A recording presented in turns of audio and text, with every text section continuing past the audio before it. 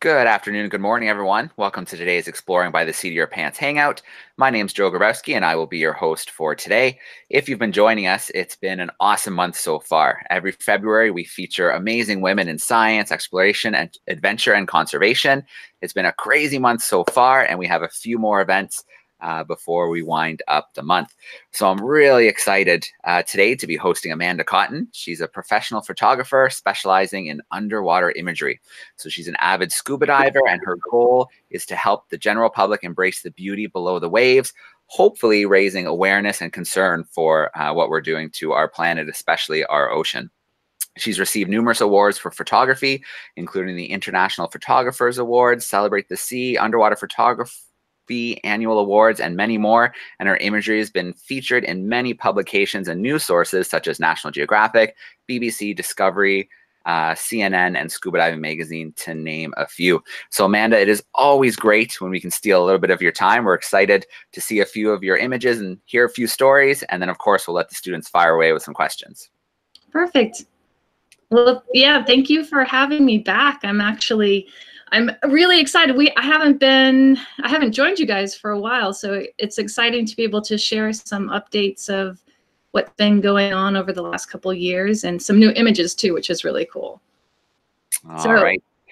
Sounds good to me. I remember a few years ago, we had a series for a little bit, Where in the World is Amanda? And that was fun. But because you do get to do a lot of travel with your job, which is really cool.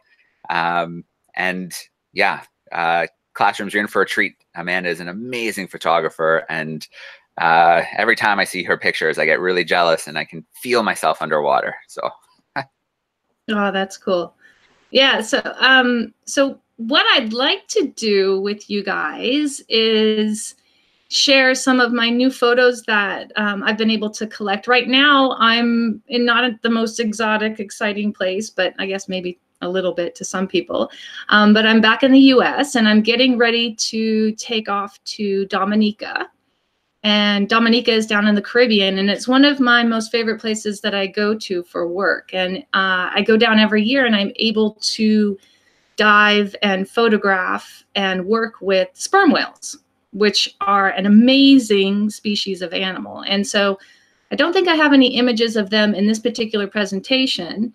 But I'm hoping to be able to collect some, and they fall within the same line of everything that I'm doing with my imagery, and that is trying to show the beauty of the oceans and the different species that are in the oceans, and why we need to protect them, the conservation side of things. So there is a wonderful organization down there that's working with collecting data and science and researching the species of whales that are down there. And they're actually trying to figure out the way that they're communicating to each other. And they're hoping that they'll be able to, by collecting this information, that maybe one day we'll be able to communicate with them. So it's a really cool kind of work that's going on down there. And the imagery that I collect as an underwater photographer helps them promote their work out in the media, on television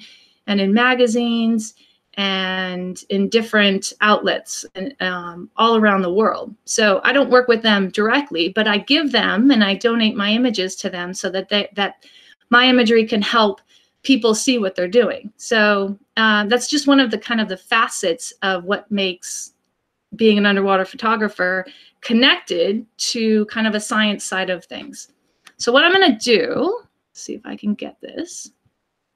I'm going to share my screen so that you guys can see some pictures. Can you see that? we got it. Nice and full screen. Okay, perfect. Okay. So what I'm going to do is I'm going to walk through some of my imagery that I've collected over the last couple of years and talk you through some kind of bullet points of what it means to be an underwater photographer, or what's important, the different aspects of what's important about being an underwater photographer.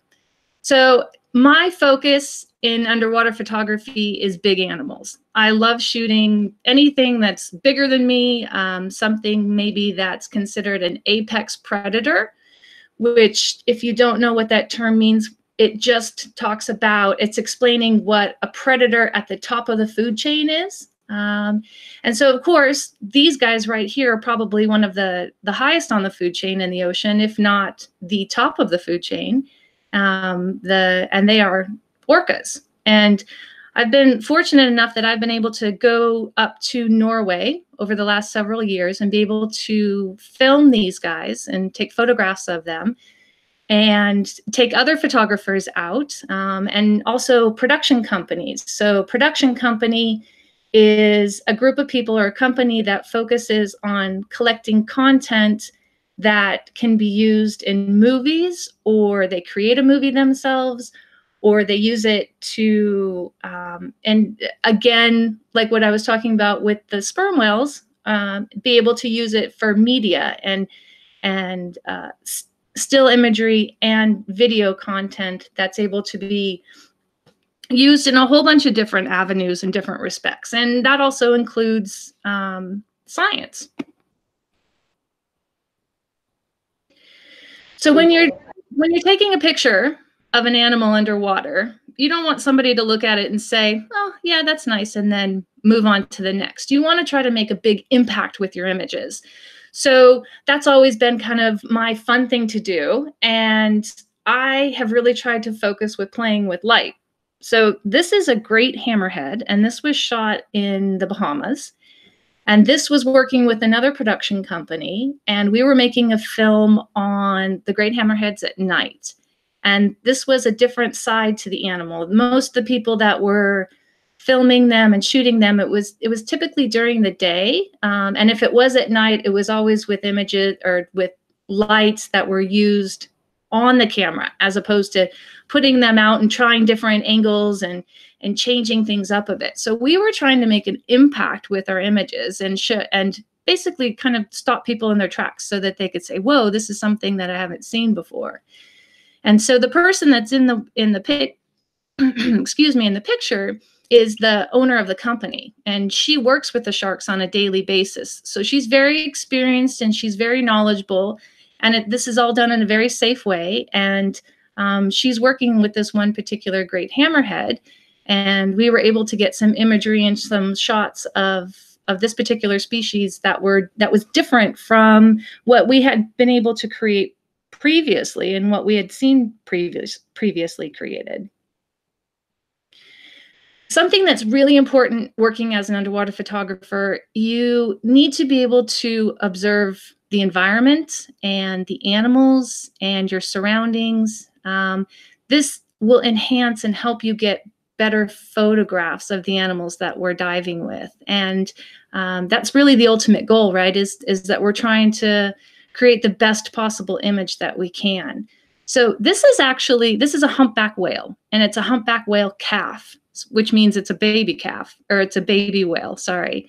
And you wouldn't think it from the image, but it's fairly small for whale standards, I guess you can say. And whale calves, especially where this one was shot, which is in Tonga, which is in the South Pacific, they're very, very curious.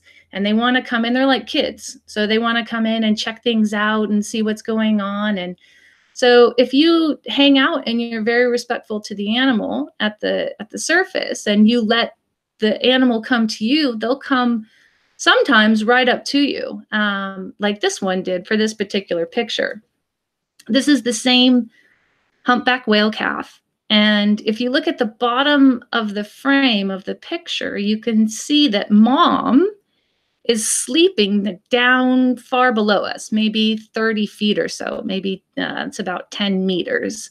And she's just hovering down there and watching what's going on and checking things out. And she's resting because where we're at, she's not feeding. She's there to rest and give birth to the baby calves or to the baby whales, which are called calves. And she's recuperating and letting the young calves grow a little bit so that they're able to make a journey out of the area when they're a little bit older, because when they're first born, they're not able to move long distances. So in this scenario, you have the mother humpback whale down below, and you have the calf that's super curious and coming up and checking us out. So we're able to take some pictures respectfully and at a distance. And this area, a lot of underwater photographers and videographers come to every year. And we're able to observe the behavior of nursing and of the animals when they're in this particular phase of their lives.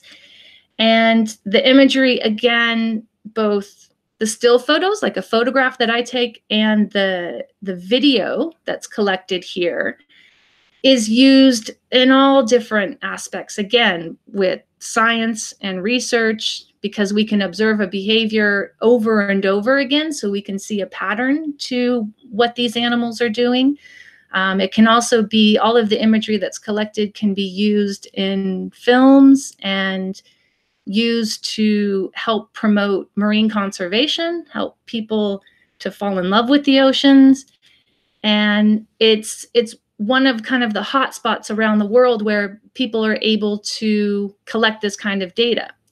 So I also work as an underwater photographer with people, not just animals, although people are technically animals too, but different species, but also humans. So it's not just animals that are not just different types of species and animals that are being photographed. There's also underwater photographers that shoot and focus on underwater modeling. So this is another thing that a lot of people are doing recently, which is pretty exciting, because you can work in all different environments and scenarios, and it doesn't have to be just in the ocean. These images were actually collected in freshwater, in springs and in lakes. So there's a whole bunch of different places that you can go to shoot underwater. It can be, as long as you have water, you're good to go. The most important thing that I have found as working as an underwater photographer is educating myself. So this means I went to college for my undergraduate degree, which is in professional photography. But you don't necessarily have to go that route. A lot of underwater photographers are self-educated. They're self-taught. It's a lot of hard work either way. You have to become a very good diver and have the skills of a scuba diver or a free diver perfected, or at least mastered, before you want to put a camera in your hands. And then you move into the photography side of things. So the lighting needs to be understood, and how the camera works needs to be understood. And so educating yourself on those aspects, whatever channel you decide you want to go down, is incredibly important. And also educating yourselves about the behavior and the species of the animal that you're going to photograph, or that you're going to be in the water with too. It's very important. So this is a silky shark, and I shot this in Cuba. And I was on a trip with other photographers that had gone out, and I was teaching them about different lighting techniques with shooting a big animal. We consider a shark a big animal. I think another aspect to underwater photography is trying to simplify things. So this is actually a pretty cool scenario. This is in Mexico. And if you guys can you see how it looks like just kind of like clouds around the diver, and he's swimming through it. It almost looks like he's swimming in the sky. Well, that's actually a sulfur layer, and it's at the very bottom of a freshwater sinkhole. Freshwater versus seawater. So we weren't in the ocean, we were far inland. And this sulfur builds up because of the decay and the breakdown of the foliage, or the leaves and the trees and the bushes around the sinkhole that fall in, and they drop down to the very bottom. And it's not safe to stay in it very long, but you can move through it. And so we thought it would be pretty cool to go down there and to take pictures in it. And there's a lot of scientists and researchers that work primarily in these freshwater sinkholes in Mexico, and they're called cenotes, and there's all kinds of life down there that's only found in this particular environment. And so bringing back photos of this area and this type of scenario helps the scientists as well. And it makes for really cool, kind of interesting and unique photos, but a very simplified photo too. You don't have to have lots of big details in your photos or in your work. It can be a very simple message that you're trying to get across. Persistence is very important with the work that I do. So most of the pictures that you see are a result of lots of work ahead of time, trying to get everything together and figuring out how best to collect the photo or how to capture the photo. This particular photo was shot at sunset, and I tried for several days at sunset to get this photo, but I wasn't quite getting the camera settings correct, and I was getting really frustrated with it. And the key to finally succeeding at capturing this was to see what was going on, see the mistakes I was making, try to fix them, and then go back and then try again. That was really important, not giving up and being persistent in the goal of capturing this photo of these sharks. And this shark is a silky shark, and this was shot in the same place as the other shark that I showed you with the Educate, and that was in Cuba. I think the most important thing, again, all of these things are very important, and I'll probably keep saying the most important thing, but very much so, I think an incredibly important part of anything you do is believing in yourself and believing in what you're doing, and not necessarily having to do the same thing that everybody else is doing. It can be a huge benefit for you.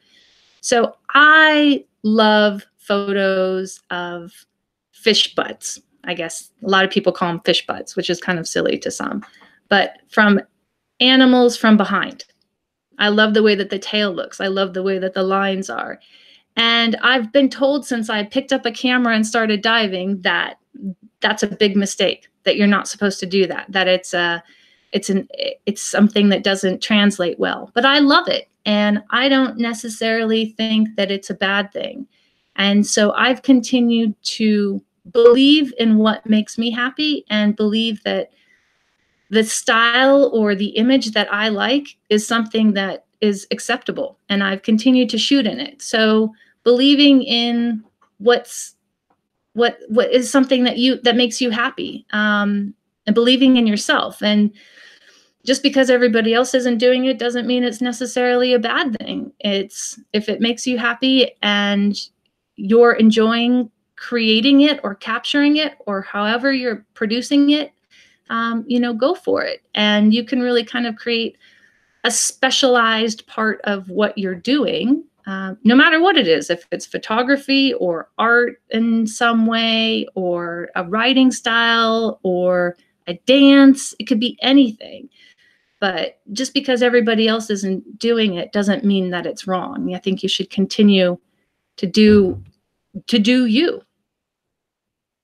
And collaborate, which means working together with other people that inspire you and push you to do your very best, and people that you can learn from. I think this has been incredibly important for me in my career. I've been very, very fortunate to be around an incredible network of photographers and divers and scientists and researchers and just everyone, business people, that have really inspired me to believe in myself and to push me and to give me opportunities that allow me to further my passion in what I'm doing with underwater photography, and have allowed an outlet for my ability to help and give back. and to work in a way that makes a difference. Because all of my photography, the main goal that I'm trying to do is to help our oceans and to help the planet, and to show how beautiful it is. And this particular person is one of those people that I've collaborated with in the past and have worked with, and she's an extraordinary person who's done presentations with Explore by the Seat of Your Pants, and she works with sharks, and she works in freshwater caves, and she's pushes me and inspires me to continue to do the work that I'm doing and to try to make a difference. And along that same line of thinking, what drives me is my passion to help the oceans. So we have to remember that it's very important that you continue to try to do something that makes you happy. Now, the oceans are important to me because, well, for a lot of reasons, but sharks are very important to me. I've loved sharks since I was a little kid, maybe kindergarten, first grade. I've always loved them. So the thing that drives me the most is my desire to help protect them, because right now, because of pollution and a whole bunch of changes that are happening in our oceans and on our planet, there are a lot of animals in the oceans and outside the oceans that are in trouble, and they need our help. They need us to be able to protect them. So as my job as an underwater photographer, the best thing I can do is to share my images, my photographs, with as many people as possible to show how beautiful these sharks are and how beautiful our oceans are. And when hopefully you see images that touch you or that make you like the things that you're looking at, then you're able to change maybe a direction of the way that you're thinking or the way that that person's thinking. And maybe they spend more time trying to figure out how they can help too. And the more people we have trying to help the oceans, and protect the oceans and learn about the oceans, so that would be marine conservationists and researchers and scientists. The more people we have focused on those issues, the better our oceans are going to be, the more protection they're going to have, and the healthier they may potentially become. So that's important. And then that falls into marine conservation. So this picture is a pretty cool picture. This is an American crocodile. And I shot this photo. I was in the water with this crocodile, and it was at a place called Banco Chinchorro, and that's in Mexico. It's all the way down at the very bottom of Mexico. And we've been getting in the water with these American crocodiles for several years. And the special thing about these crocodiles and about Banco Chinchorro is that it's a marine biosphere. And that means that the area is protected and that there's no fishing that's allowed. People cannot come in and hunt these crocodiles. They cannot hurt them. Everything there is protected and regulated. And marine biospheres and marine parks that are all over the world are incredibly important to the health of our oceans. And so my ability to come in and take photographs of these crocodiles and to be able to share that experience, not only with other photographers that I bring there, but also with television shows and movie production companies and magazines. This allows my ability to share and to show how important these type of areas are, because you have thriving, healthy animals and habitats and environments where the ecosystem is balanced and it's in very good shape. So showing something like a person getting in the water with a crocodile, which we do there safely because we have a safety team in place, and it's a very specific kind.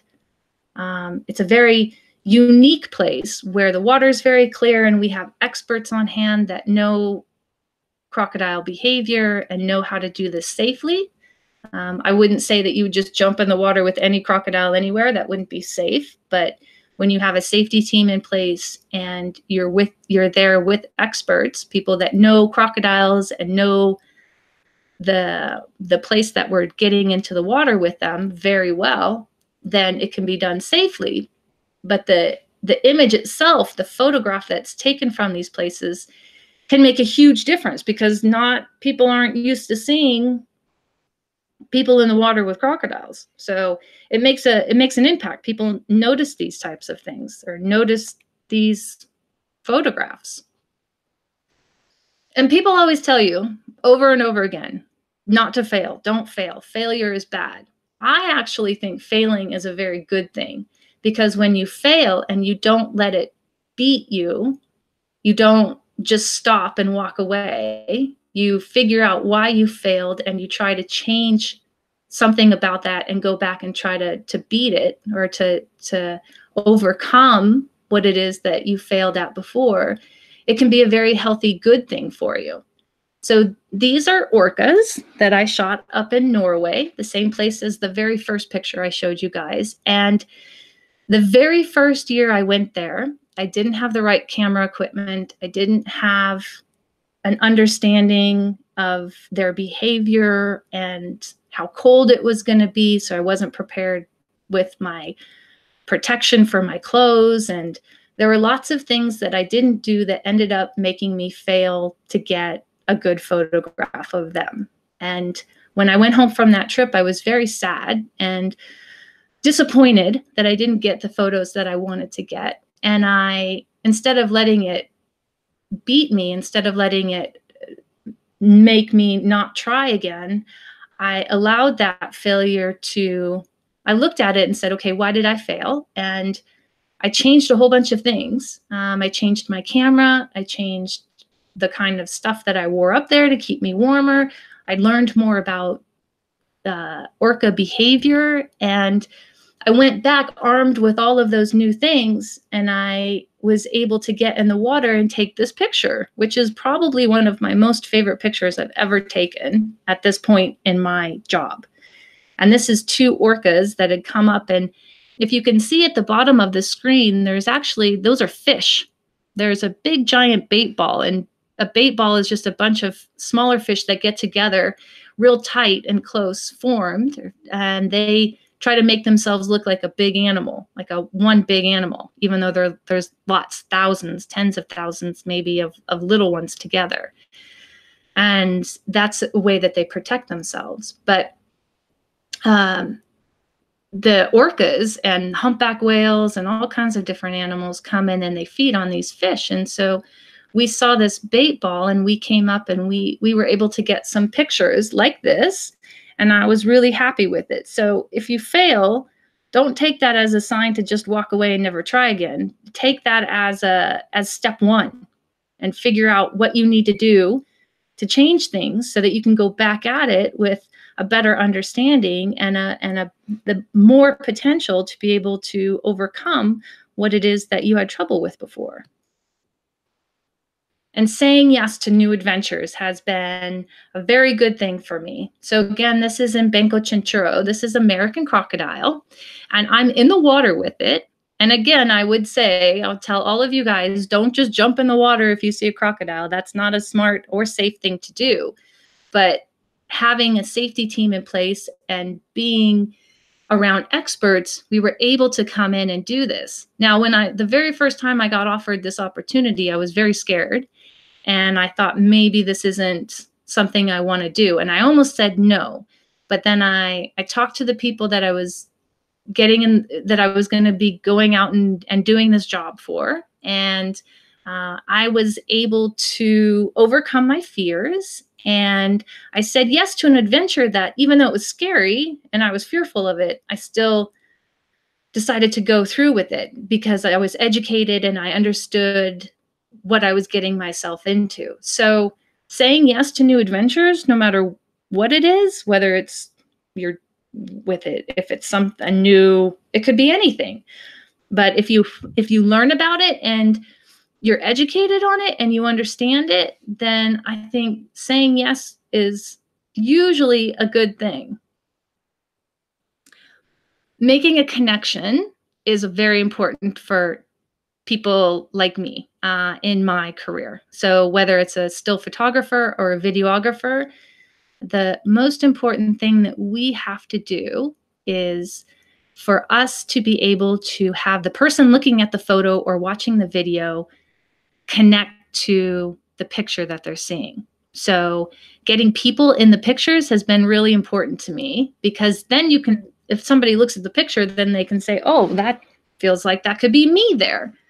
So this is people diving and photographing great hammerheads in Bimini, which is in the Bahamas, which is just off the east coast of the United States. And the water is very clear and it's beautiful. In this photo, we were able to kind of show the connection between the humans or the people, both underwater and on the boat, and the animals that they're there interacting with. And I think the number one most important thing that's been, even more than anything else I've talked to you guys about, and I know I keep saying this, they're all important, but this one very much so, is a gratitude or a gratefulness or an appreciation, being thankful for everything that I've been given and privileged to see and to experience from our oceans and from the people around me. Never lose that. I think it's incredibly important that you always have gratitude. You're always thankful. And as part of that, giving back and paying it forward, which means if somebody helps you or somebody inspires you or something good happens to you, giving something to somebody else, or being nice to somebody else, or giving back, or trying to inspire or assist somebody else. I think those are all very important things. Let's see if I can gotta unshare. I think those are all incredibly important things, and probably the most important thing, no matter what. There you go. You're on the right track. If you hit the green button, it should bring you back to us. There we go. Awesome. Well, Amanda, thank you so much for sharing those pointers. And, you know, those are good pointers for an underwater photographer, but I think pretty much all of those apply to being in the classroom too, whether it's not being afraid to fail, make connections, collaborate, being grateful. I think all of those things really translates well to the classroom too. Yeah, of course. That's kind of the nice thing. It's no matter what, I think they're just kind of values that you should have across the board for sure. All right. Well, let's meet some classrooms. We're going to go to Leamington, Ontario to start. Mrs. Reeves' class is hanging out with us. Let's turn their microphone on and see how they're doing. No, you're okay. You're good. How are we doing, Leamington? Good. Tell your name. Say what your name is. Hi, my name is Monse, and I'm wondering if your safety team helps you with something. Oh, absolutely. So most of the things that I go and photograph are sharks or crocodiles or big animals. So if I didn't have a safety team in place, I would put myself at risk, and then it might turn into something bad. So having experts around or having a safety team around is very, very important to my job. Absolutely. All right, great question to get us started in Leamington. Let's go over now. Mrs. Fletcher's group's hanging out with us. I believe they're in Mount Airy, North Carolina, but you can correct me if I'm mistaken. Let's get your microphone turned on and see how you're doing. How are we doing, boys and girls? Good. Go ahead, Lexi. Hi, my name is Lexi, and our question for you is, what does a regular week look like for you as far as travel? So that's a really good question. And a regular week means that it could be anything. My job, because I travel all over the world and I go different places, that maybe 1 week I have to fly for 3 days to get to a certain spot so that I can photograph, a whale. Tonga, it takes 3 days just to fly there because it's so far away from where I'm at. And then you have to take a big plane and then wait and then get on another little plane and then drive for several hours. So my schedule is all over the place. It's not that I go to an office and I sit in an office all day and then go home, and then I have a weekend at home.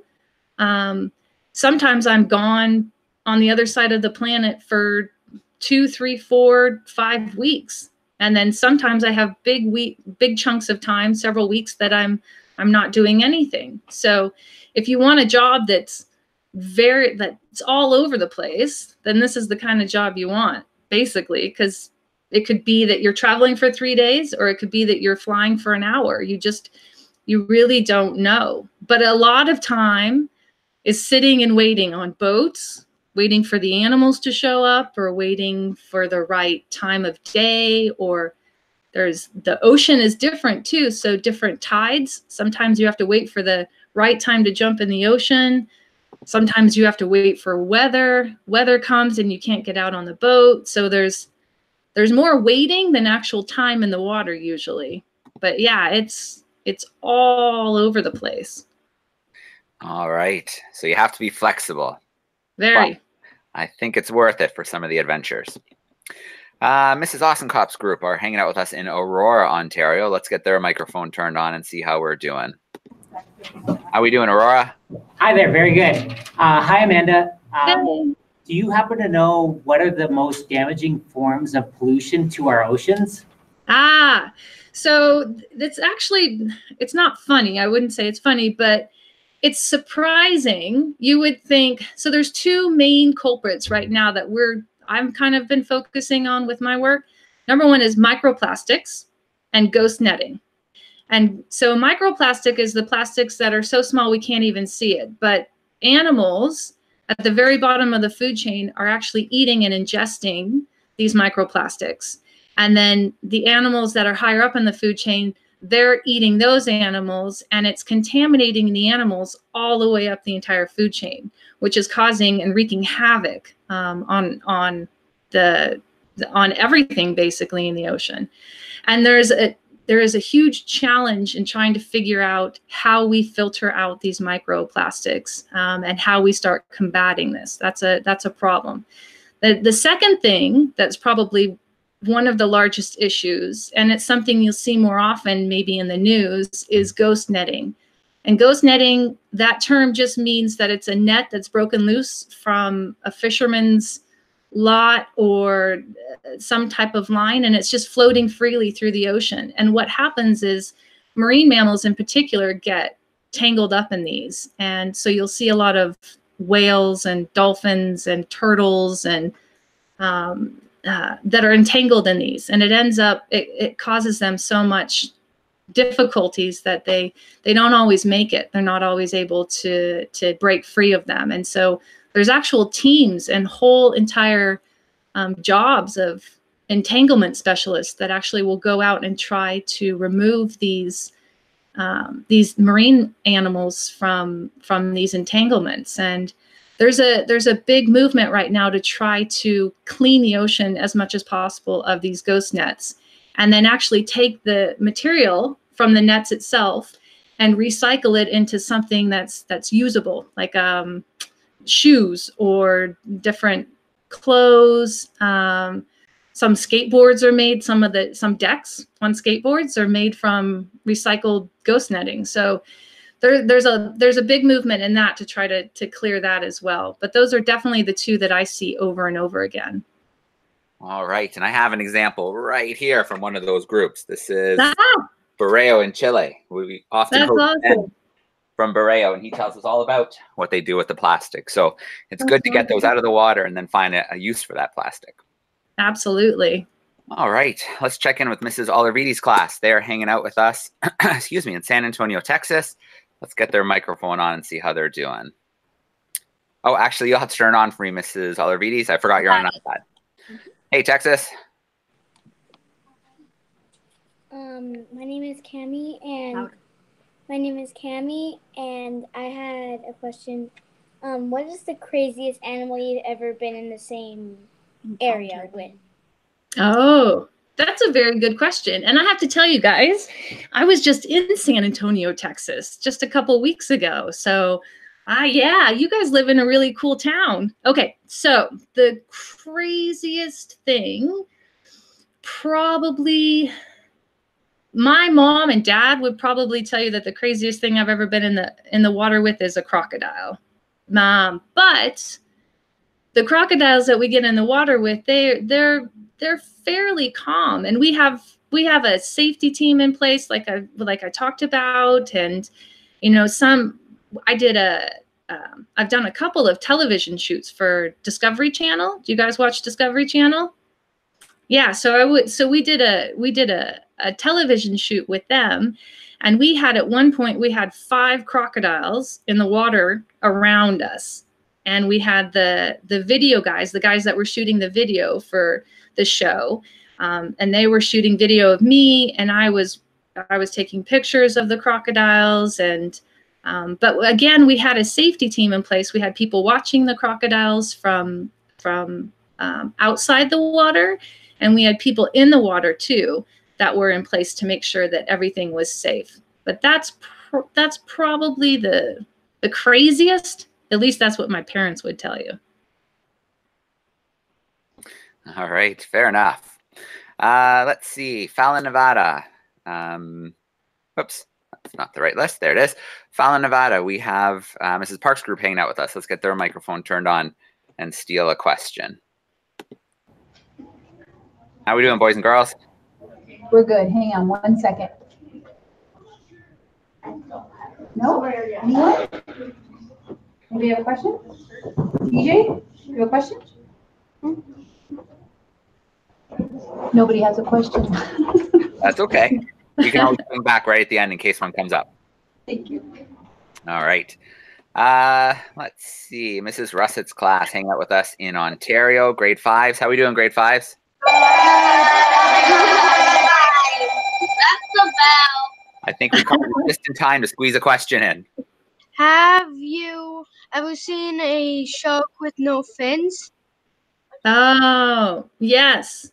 So shark finning is a very sad thing where they cut the fins off and they put the shark back in the ocean, and then it ends up the shark dies because it can't swim, and it needs to swim. Most sharks need to swim to breathe. And it's a very sad thing that's going on, and we're trying to change that. We're trying to protect sharks from this. But unfortunately, yes, I have seen that, and it's a very sad thing to see. It's a much more happy, wonderful experience to see a shark that's healthy and swimming, and most often they're scared of us, and they come in, and I'm trying to get closer to it, and it's wanting to swim away and take off. So yeah, sharks are my absolute favorite. So it's a sad thing to see, but we're working towards changing that. So we have healthy sharks in our oceans for sure. All right. So just to check in quickly with our group in Nevada, give me a wave of the camera if I should come back before we switch over. Oh, yeah. Okay. We're going back to Mrs. Parks' group, and the microphone is on. Has anything tried to eat you before? Anything? You know what?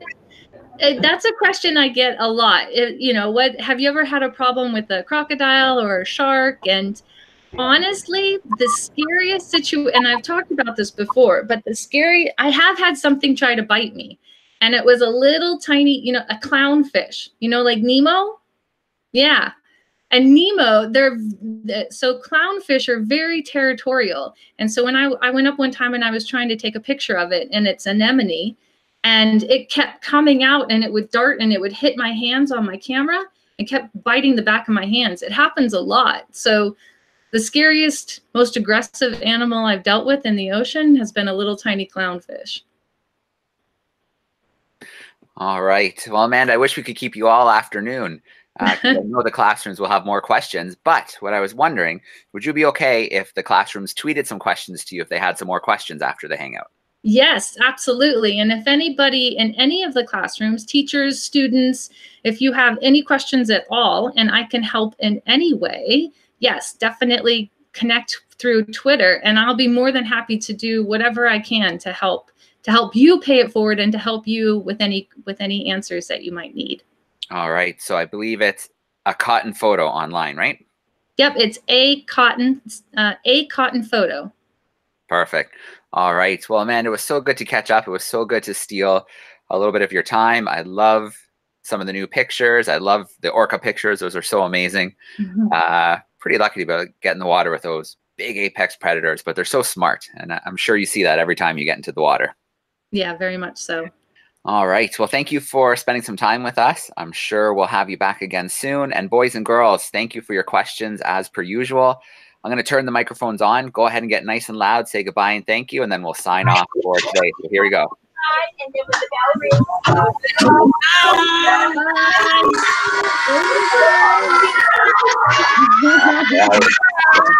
Well, thanks everyone for hanging out. We've got a few more events coming up. And thank you so much as always. Bye.